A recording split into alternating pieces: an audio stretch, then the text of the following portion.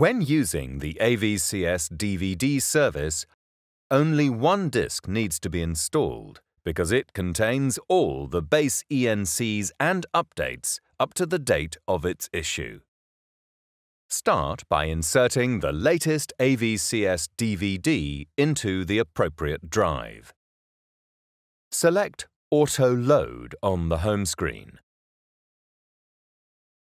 An attention message then appears to notify the process may take some time to complete.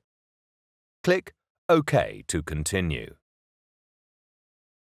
Another attention message will appear confirming the number of charts that can be installed. Click OK to continue. Please note, whenever charts are cancelled, they will automatically be removed from the system. When this happens, this will be communicated in the Error Warning Guidance window at the end of the installation. The AVCS media will be read and a progress bar will be displayed in the Install Chart Data window.